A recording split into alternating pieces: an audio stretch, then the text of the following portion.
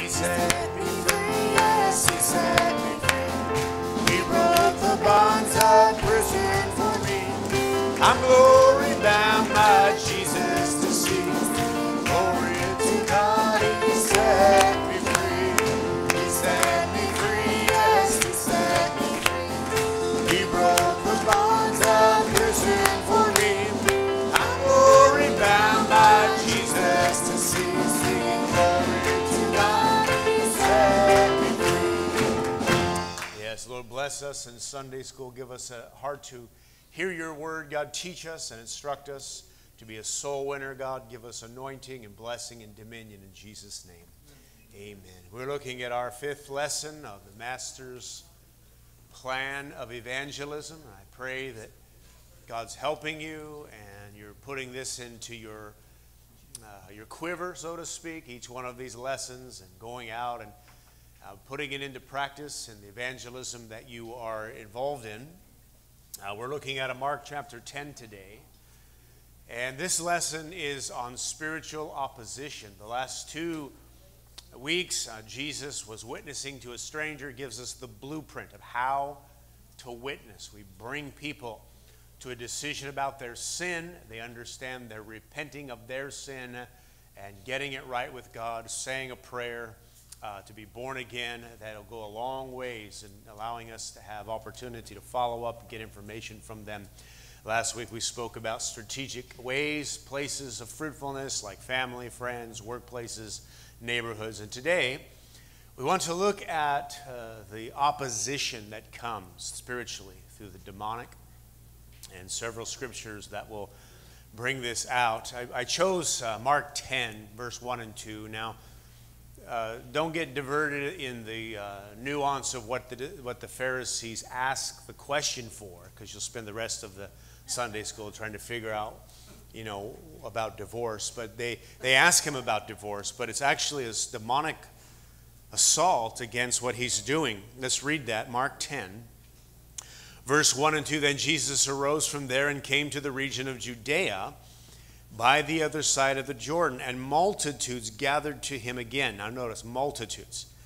And as he was accustomed, he taught them again. So all these people come, he's witnessing, he's preaching, he's teaching, he's healing, he's doing his work of the ministry. Verse 2, then the Pharisees came and asked him, is it lawful for a man to divorce his wife? Testing Jesus. Now he goes on to explain some things. We're not going to look at that. What we want to talk about is the spiritual opposition, because this is a classic example of how the enemy works. Let's look at the arena, first of all.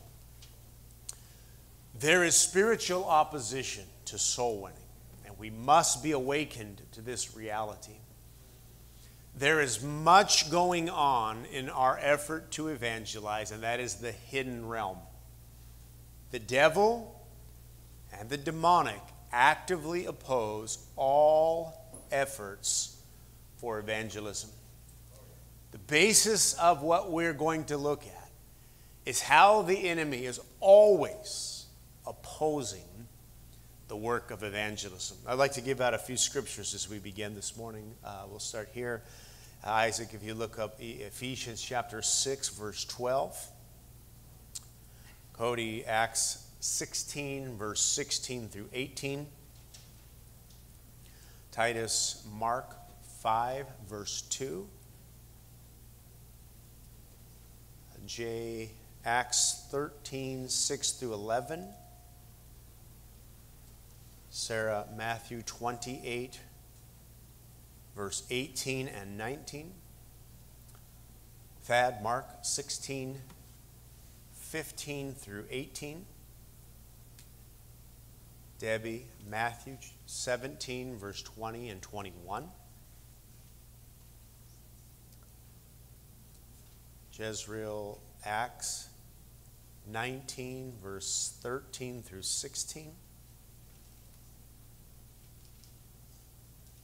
Russ, Isaiah 54, 17. Alina, Romans 8, 37. Veronica, 2 Corinthians 10, 4 and 5. And that's our scripture for today. So this arena of spiritual opposition. Now, you have to understand, we're talking about the demonic element that is always opposing soul winning. Evangelism is going to be assaulted in this realm continually. So we begin looking at some scriptures then. Ephesians chapter 6, verse 12 gives us a baseline understanding of the spiritual realm. For we do not wrestle against flesh and blood, but against principalities, against powers, against the rulers of the darkness of this age, against spiritual hosts of wickedness in the heavenly places. So Paul says we don't wrestle against flesh and blood. That means, people to people. But against principalities. So the wrestling then is in the spiritual hosts of wickedness. But it still manifests through flesh and blood.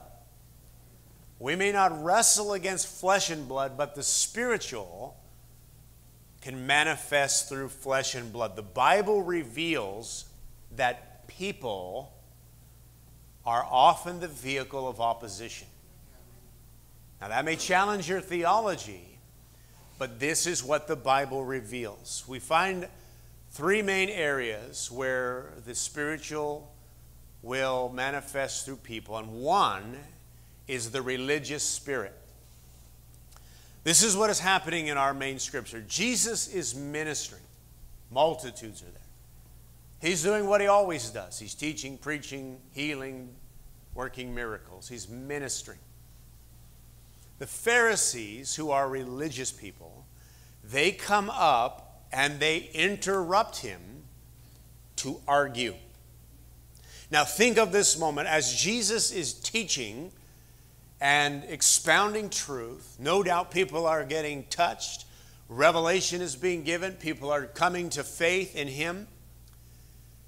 These Pharisees come up and ask a question about divorce and the law. Now, there's a demonic element to that question. There's a demonic element to the fact that they would interrupt him, demand his attention, and ask a question way out here on the peripheral when he's ministering to sinners. Now, this happens repeatedly on outreach. This happens at the doorstep. This happens in the streets. This happens when you're following up. How many times have you thought, just when I was getting ready to pray with them, somebody came up and interrupted? Their phone rang. Something happened. Just when the altar call was going to happen, people get up and walk out the door. Their phone rings and they run outside to answer the phone. That's a spiritual issue. You have to understand the spiritual. These Pharisees are wanting more than just to argue with him. The devil is stirring them. He's animating them. He's agitating them. He's agitating a religious spirit that wants to argue about things that have nothing to do with evangelism. Nothing to do with these people being saved. They're sinners. They're there. The multitude has come because they need to be healed. They need to be set free. They need to be delivered. They need miracles.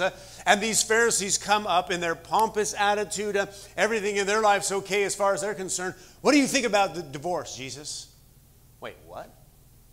What are you talking about?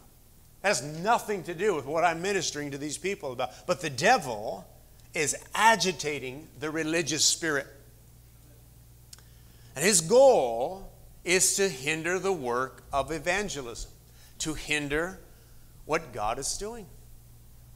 How often, when you're witnessing to somebody, some religious person comes up and wants to argue? When you're street preaching, it's always a religious person or a crazy person that wants to come up and argue. This is not how you're supposed to do that. What do you think about the Trinity? What do you think about Revelations? Just off the wall stuff that has nothing to do with what we're focused on, evangelism, and yet it's a spiritual issue. The second way that the demonic opposes to spiritual things is demonic vexation. We read in the book of Acts about a little girl who had a spirit of divination, and this is a strategy to assault the work of the gospel. Acts chapter 16, verse 16 through 18. Now it happened as we went to prayer that a certain slave girl possessed with the spirit of divination met us, who brought her masters much profit by fortune-telling. This girl followed Paul and us and cried out, saying, "These men are the servants of the Most High God, who proclaim to us the way of salvation." And this she did for many days. But Paul, greatly annoyed, turned and said to the spirit, "I command you in the name of Jesus to come out of her." And he came out that very hour. This is not a coincidence. This girl is not attracted to them because she wants to be saved.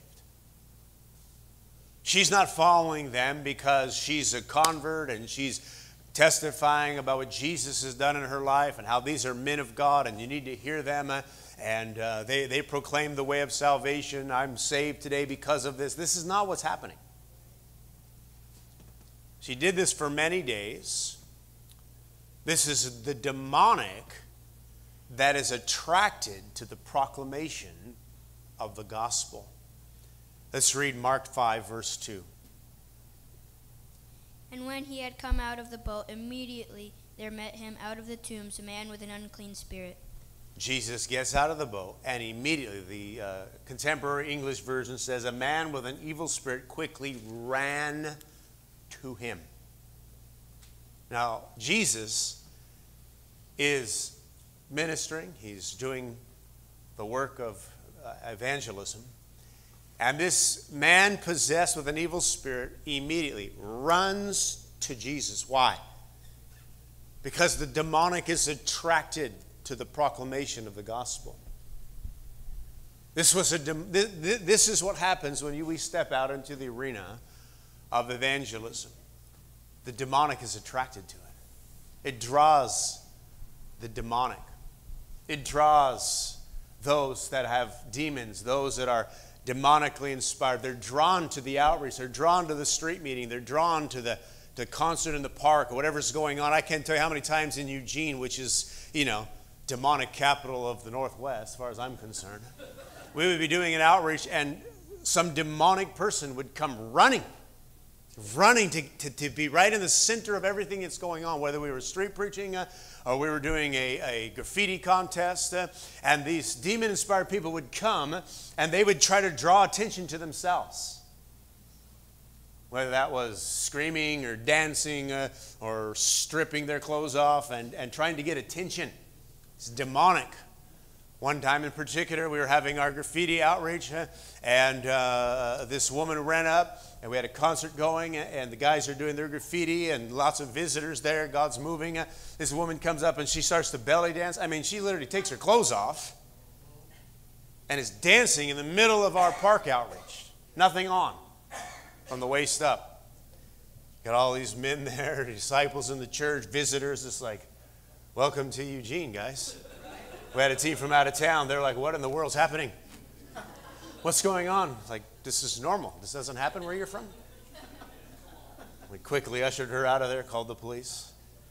Another time, we were having the same park. We learned not to go to this park anymore, but same park. We're having a similar outreach. We had the guys from Vancouver there. I mean, the thing's cranking. Vince is rapping. There's all kinds of, there's hundreds. It seemed like hundreds of people. I can't remember. Probably not that many, but it was happening. It was our graffiti outreach, and I think it was either the graffiti or the BMX. I don't remember which one. It was so years ago. And God is moving, and all of a sudden this truck pulls up, this semi-truck, stops, the door goes open, and there's this band there, full band. They have massive speakers. They turned it up to 10 and just started cranking this demonic music. I mean, guar, man. It's like total demons. And we couldn't hear ourselves think. It was so loud. We couldn't, Jed's trying to do the announcing of what's going on, and nobody can hear a thing because this music is absolute. And so I made a beeline for those guys, as fast as I could run. Pulled out my phone, and I yelled as loud as they couldn't hear me, but they read my lips. I'm calling the police on you. And they stopped, and I said, get out of here. We're calling the police on you. You are breaking the law. We have a permit for this. You don't. And they packed up and took off. That's demonic. That is absolutely demonic. We are witnessing, we are preaching, and the demonic is attracted to the proclamation of the gospel. Jesus got outside of the boat, and the Gadarene demonic runs to him to try to distract and afflict and assault. Here is this girl with the spirit of divination. She's known all over town. People go to her to get their fortune told, to get all kinds of, satanic advice. Well, that was pretty common back in those days. She tells the future. She's a soothsayer. She reads palms, whatever she does. She's known all over this area. And she's walking along with Paul and the others. And she's yelling out and proclaiming, these are men of God. Listen to them. They tell us the way of salvation. And the Bible says that Paul is greatly annoyed. And after many days, he turns and rebukes the demon and says, come out of her, you foul demon. Why? This girl was sent to mock them, to distract, to hinder. The devil is seeking to discredit the disciples. Because the law, the Jewish law, they were to abhor witchcraft. They were to hate sorcery and witchcraft and all demonic things. And here they are trying to proclaim the gospel. And here's someone who's attaching themselves to their outreaching and trying to get people to identify that she's with them. You know what that does? Because everyone knows her and who she is and what she is. Her being with them, people are going to automatically assume the disciples and her are on the same page. And she's going to bring discredit to them that she's somehow with them. And they're going to link them with her. That means they're going to link them with the demonic.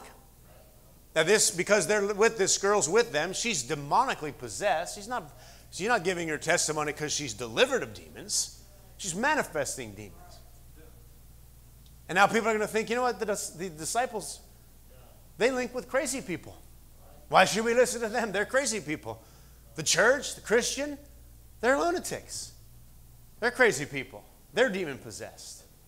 And that's a mockery. That is a discrediting. The devil tries to discredit the true gospel by linking them with the demonic element that everything they do is by demonic power. That's a mocking spirit. The devil wants to attach and identify and make people think that the church, the outreach, and everything is discredited because of these demonic manifestations. No doubt you've run into this in the streets.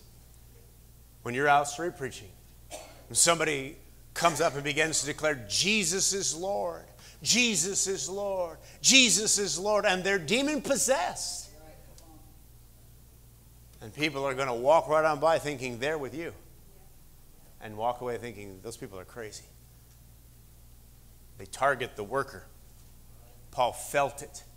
He felt grieved. He was annoyed. He felt this demonic spirit. He recognized it. Listen, crazy people are attracted to the gospel proclamation. And people want to link them with us. That means they need to leave.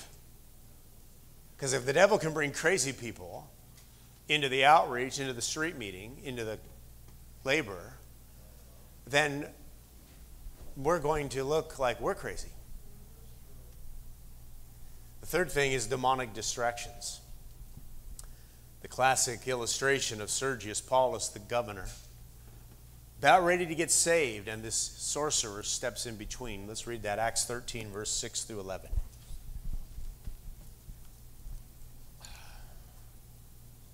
Now when they had gone through the island to Patmos, or to Paphos, they found a certain sorcerer, a false prophet, a Jew whose name was Bar Jesus, who was with the proconsul Sergius Palaeus, an intelligent man. This man called for Barnabas and Saul and sought to hear the word of God. But Elymas, the sorcerer, or so his name is translated, withstood them, seeking to turn the proconsul away from the faith. Then Saul, who is also called Paul, filled with the Holy Spirit, looked intently at him and said, O full of all deceit and fraud, you son of the devil, you enemy of all righteousness, will you not cease perverting the straight ways of the Lord? And now indeed the hand of the Lord is upon you, and you shall be blind, not seeing the sun for a time. And immediately a dark mist fell on him, and he went around seeking someone to lead him by the hand. Okay, so here is this demonic distraction as the disciples are witnessing to this man. Think of this. This is a high-level person that is being influenced by the witness of Paul and the apostles. And as he's very close to getting saved, this Elymas begins to whisper in his ear, don't listen. This is a demon-inspired man. His name was Bar Jesus. There's lots of Bar Jesuses out there, isn't there? Oh, I'm a Christian. Bar Jesus, B-A-R means son of Jesus. This man, well, I believe in Jesus. I'm a Christian. But I don't believe what these people are believing. Oh, they're telling you this and this, but my Jesus isn't like that. My Jesus is like this. That's what he's essentially doing. He's trying to persuade the proconsul to not really repent and be converted and listen to Paul and follow Jesus by saying, well, I know about Jesus. But really, he's a sorcerer. He's demon-filled. And he's sent by the enemy to interrupt the witness, to stop the witness, to turn away the proconsul from the Lord. So why does God show us things in the Bible? It's so that we will do what they did in the Bible in those situations. The answer is found in the Scripture's account. A spiritual issue has a spiritual solution. Let's talk then about dealing with spiritual opposition. This is what the Bible reveals we are to do. Evangelism must coincide with spiritual dominion. And that dominion is established in faith. We have the power and the authority through Jesus Christ. Let's read a couple of scriptures. Matthew 28, verse 18 and 19.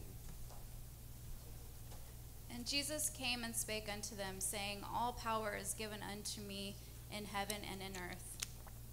Go ye therefore and teach all nations, baptizing them in the name of the Father, and of the Son, and of the Holy Ghost. So this is the Great Commission. Go ye. And all power, all authority, you go make disciples. You go to the nations. Mark 16, 15 through 18. And he said unto them, Go ye unto all the world, and preach the gospel to every creature. He that believeth and is baptized shall be saved, and he that believeth not shall be damned. And these things shall follow them that believe. In my name shall they cast out devils, they shall speak with new tongues, they shall take up serpents, and if they drink a deadly thing, it shall not hurt them. They shall lay hands on the sick, and they shall recover. Okay, so in the Great Commission of Jesus is the element of power over the demonic. Not only did he say, go, preach, make disciples, he said, you need to go, and in that going, cast out demons, have authority over it. Nothing will hurt you. He's talking about serpents and scorpions. Those are demonic things, demonic elements. And you will be filled with authority and dominion and power, and you're to exercise that dominion over the supernatural. Because here's the issue. When Jesus said go, he's saying there's going to be opposition. You're going to need to exercise dominion and authority over spiritual opposition. We are to exercise this authority in evangelism and for evangelism. The first way we do that is in prayer. Many battles of dominion are first won in prayer. This is why we pray before we outreach. Because the battle is often won and establishing of dominion. You don't want to go evangelize without having dominion. So you need to establish dominion by faith and by prayer. Prayer is establishing things. It's not a wish list for Santa Claus. It is establishing things through power and dominion and faith. And the dominion in evangelism is a result of the exercise of our faith. It's something that needs to be in us. You don't just take an empty vessel and try to fill it and then go use it. God's call is that we are filled always, that we remain in a state filled with faith and dominion. We find this as the disciples are unable to cast out a demon. And let's read what Jesus told them. Why? Matthew 17:20 and 21. Jesus said to them, "Because of your unbelief, for assuredly I say to you, if you have faith as a mustard seed, you will say to this mountain, 'Move from here to there,' and it will move, and nothing will be impossible for you. However, this kind does not go out except by prayer and fasting." So they're unable to cast out a demon. They're trying to exercise authority and dominion in outreach. And they're not able to. Jesus comes, casts it out. They want to know, why could we not do that? Your unbelief. Why did they have unbelief? Because they were not praying and fasting. Very simple. These men had been giving themselves to a spiritual life and relationship with Jesus, fasting and praying and establishing dominion on a daily basis. Jesus says you would have a lot more success over the demonic. See, when you understand what is happening and that this is happening and that it's spiritual, you'll be driven to establish dominion daily. The only time you pray Saturday morning before outreach, and that's the only time you pray about outreach, good luck on really establishing dominion. If you haven't prayed Monday through Friday and then you go on Friday outreach and expect to have dominion in the streets, you don't get it. There's a reason why the devil would exercise authority over you and interrupt your witnessing, and interrupt your follow-up, and interrupt your evangelism and your street meeting. This is not coincidence. But when you understand the spiritual opposition, you'll be driven to establishing dominion. If you want success in evangelism or follow-up, prayer is going to give you dominion. A weak Christian is weak spiritually, and that affects dominion. So that's number one. That's how you have authority and dominion, is through your relationship with Jesus and through your prayer life. You have to be exercising dominion in prayer. Prayer is preemptive. You're praying against the demonic assault in evangelism. When you see what happens in the Bible, it ought to shape your prayers. God, I bind demon-inspired people sent to interrupt this outreach. I take dominion over them. They're not going to come. God, you know they're planning to come. You divert them and send them somewhere else. Send them to Taco Bell. Send them to the duck game. Send them somewhere besides our outreach, right? Whatever. Send them to the beaver game. I don't care. Maybe it'll help them. Lord, send them to the Grateful Dead concert.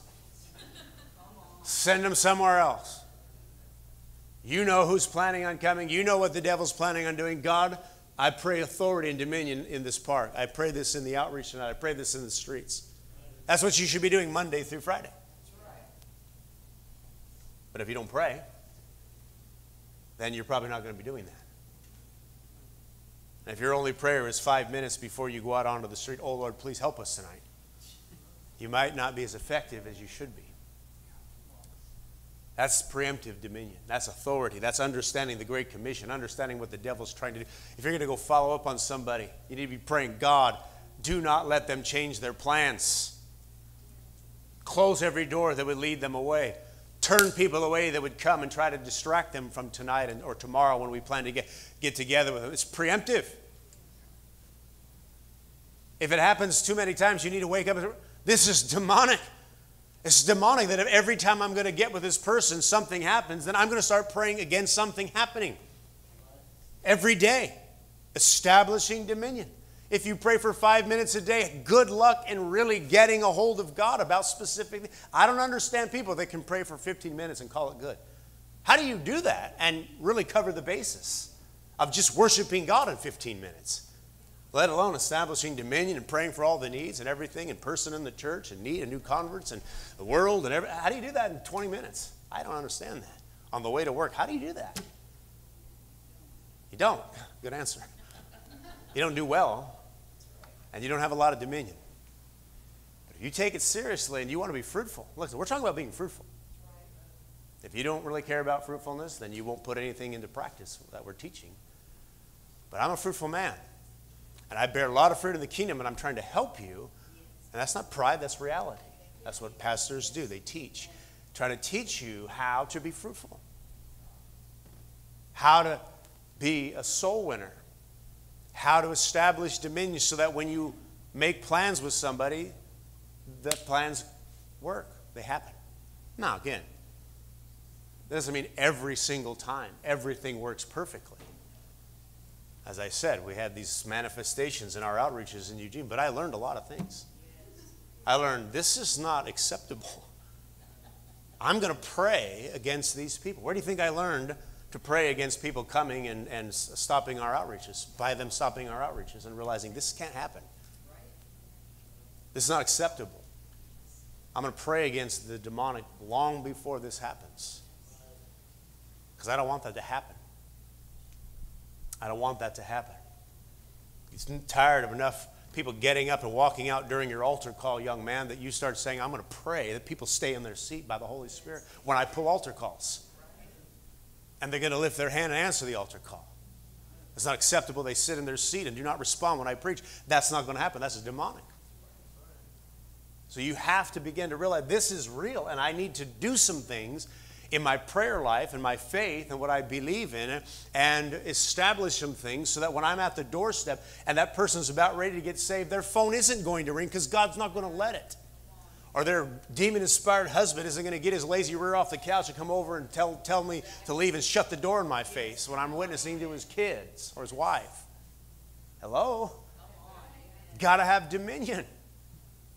And you'll pray against the demonic assault that's attracted to the gospel or that seeks to divert or the religious spirit that seeks to interrupt. God will help you. Your faith establishes things. So that's preemptive. So what happens in the moment then? Because in our text, in all three of these examples, Jesus and Paul and the disciples take dominion in the present. Now, these are men of God. These are men prayed up. Jesus is always prayed up, by the way. He would always go out to a mountain and pray while the disciples took naps. That's usually what happens. Pastors at church praying, disciples are taking naps. But that's a whole other issue. What, could you not watch with me for an hour? No, Pastor, I'm tired. I get it. So am I. Pray. Anyways, let's move on. Jesus prayed up. Paul's prayed up. They're going to morning prayer. Put that in your theology. This girl's mocking them, not only on their outreaches, but as they're going to morning prayer. So they're men of prayer. They're men of wisdom. They're men of the word. So they take dominion in the present. What does Jesus do? He's touching the multitudes, right? Jesus, teacher, master. These people are always flattering, but what about divorce? Well, Jesus shuts it down with a rebuke. He brings sound doctrine, dismisses them, and gets back to business. Now, it's important you understand what was happening. As all these people are there, the disciples are there, new converts are there, visitors are there, needy people are there, Jesus realizes wisdom.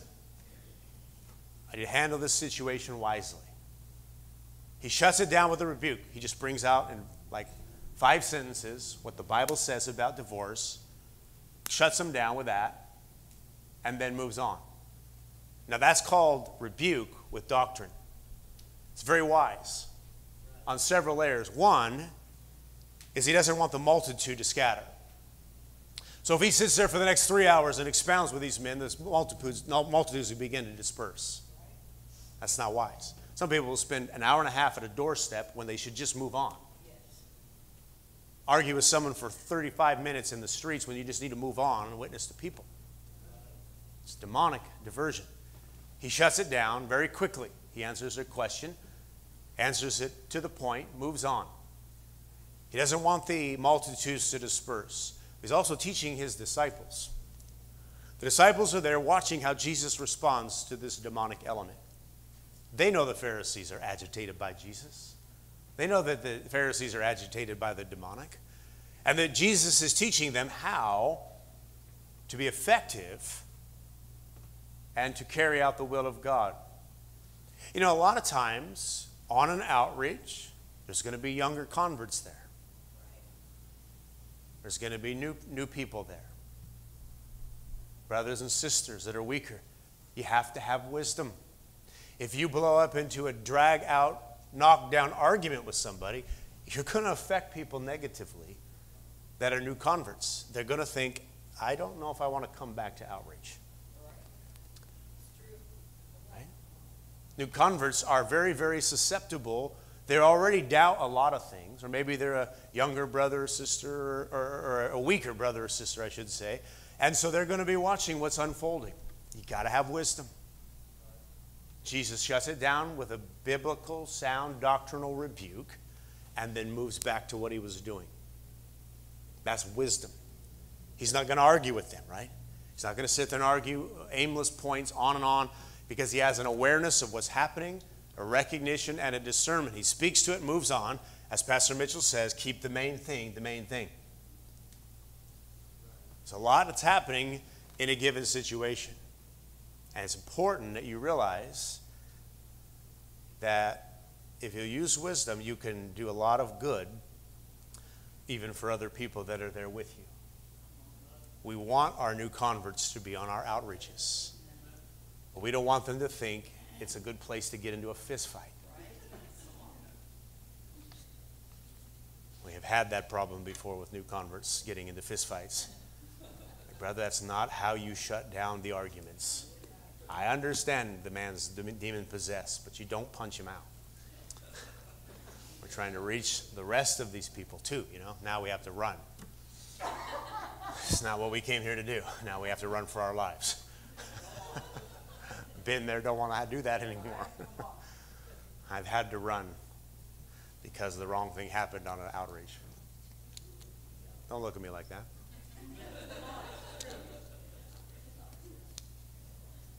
I had the entire downtown group of hoodlums chasing Troy and I down through the streets. It's just him and I on an outreach. He's a new convert.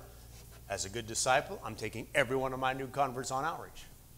I took him on as one of his very first outreaches. We're witnessing. Something went down that shouldn't have went down. And I said something to those that did it.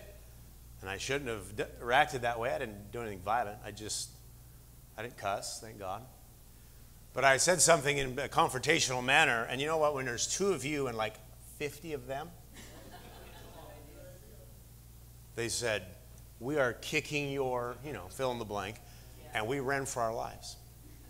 In this downtown Eugene, we are literally running. It's like a Tuesday afternoon, it's just him and I. And we're running down the alleyway, and it's like a movie, man. I'm looking behind me, and there's 50 rat pack kids. Jed might have been one of them before he was saved. He always hung out down there. He might have been one of them.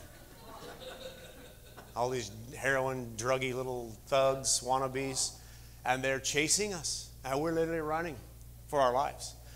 We ran like 3 blocks back to where our car was. Thank God there was a police officer that drove by right as we came around the last corner, and all the people stopped, and we made it to our car and got out of there. But that would have been a really bad call to Pastor. Pastor, I'm in the hospital.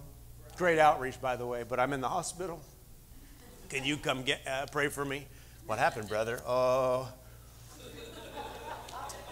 somebody laid hands on us and bled the blood over our lip. And now we're in the hospital bleeding. No, so you got to use wisdom. Because there's others there. Jesus shuts it down with sound doctrine, moves on. That's dominion in the present. So what do the Paul and the apostles do? He rebukes the demon, casts it out. He stands up to this sorcerer and says, you're not going to distract this witness. You'll be blinded for a season. Exercises authority over him, And the man is blinded, and the governor sees this, says, I need Jesus, get saved. They used dominion in the moment. Now, they could do that because they were men of dominion. Jesus and Paul were able to affect the moment because they were men of prayer, right? Spiritual life. Jesus said to the disciples, you could not cast out the demon because of unbelief. He linked it to their spiritual life, and he linked it to a lack of prayer and fasting. Let's read Acts 19, verse 13 through 16, an outreach gone bad. Then some of the itinerant Jewish exorcists undertook to invoke the name of the Lord Jesus over those who had evil spirits, saying, I adjure you by the Jesus whom Paul proclaims, 7 sons of a Jewish high priest named Sceva were doing this. But the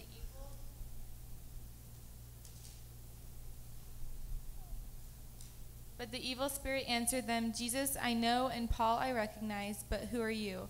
And the man in whom was the evil spirit leaped on them, mastered all of them, and overpowered them, so that they fled out of the house naked and wounded. Okay.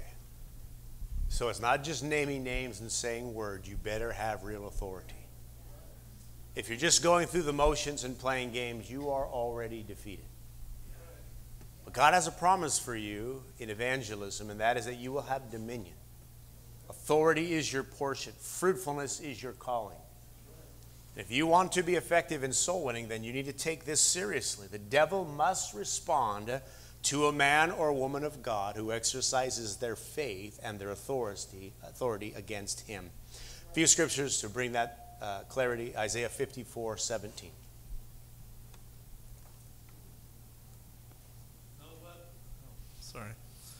No weapon formed against you shall prosper, and every tongue which rises against you in judgment you shall condemn. This is the heritage of the servants of the Lord, and their righteousness is from me, says the Lord. Okay, it's our heritage. This is God's will for his people. No weapon formed against you shall prosper. Romans 8:37. Yet in all these things we are more than conquerors through him who loved us. Okay, we are the victorious. And lastly, 2 Corinthians 10:4 and 5.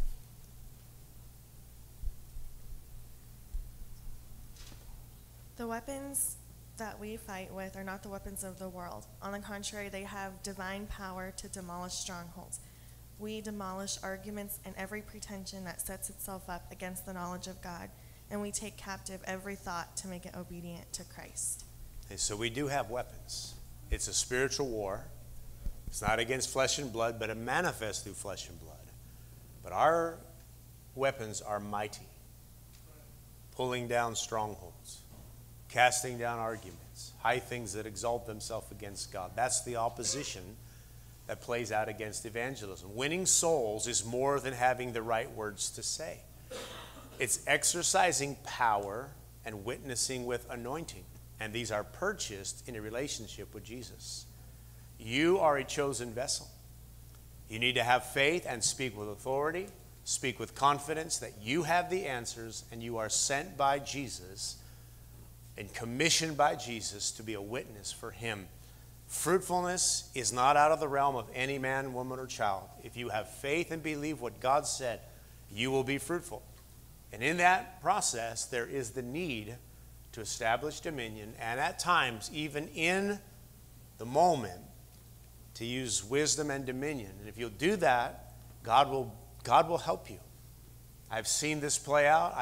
I've learned a lot of things over the years, and praying changes a lot of things that would go wrong. And I started to see a great difference in freedom and favor and dominion in a lot of different areas as I prayed and began to pray many of the prayers that I told you about today.